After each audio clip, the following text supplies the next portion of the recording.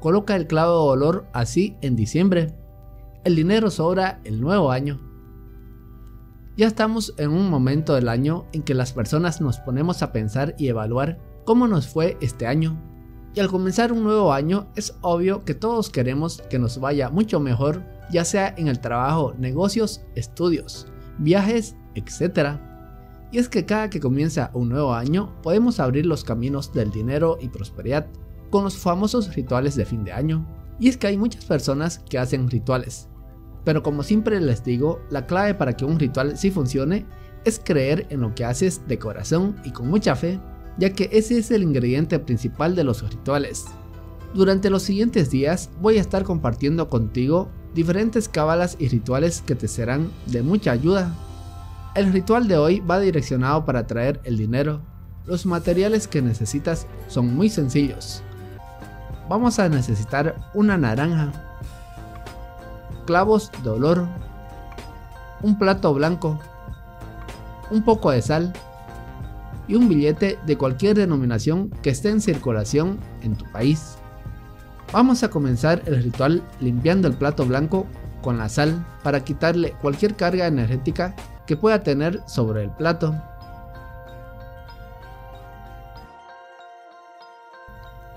Luego voy a colocar mi billete encima del plato. A mí me gusta poner $1 porque toda esa simbología que tiene el dólar lo usamos mucho en la magia como amuleto para atraer dinero. Pero si no tienes $1 puedes utilizar el billete que circule en tu país. Luego vamos a hacer hoyos en la naranja con la ayuda de un cuchillo.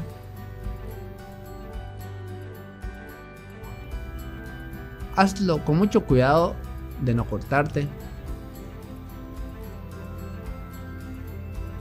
Una vez hecho esto, vamos a proceder a colocar los clavos de olor en la naranja.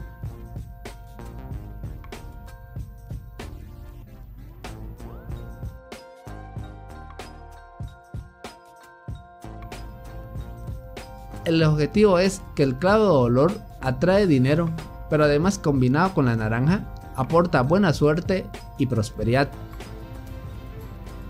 Para finalizar, vamos a activar nuestro talismán con la siguiente oración: que en este nuevo año veamos cumplidos nuestros deseos, nuestras esperanzas de amor y amistad, que nuestros corazones estén alegres e ilusionados, y tengamos unión, armonía, dinero y felicidad. Amén. Este plato ritualizado puedes ocuparlo como centro de mesa o si deseas puedes guardarlo en tu cocina por 7 días.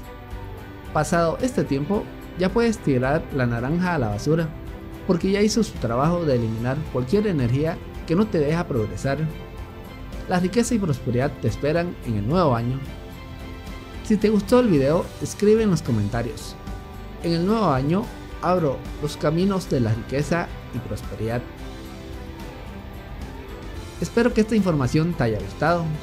Gracias por apoyarme con un me gusta y compartir este video con tus amigos.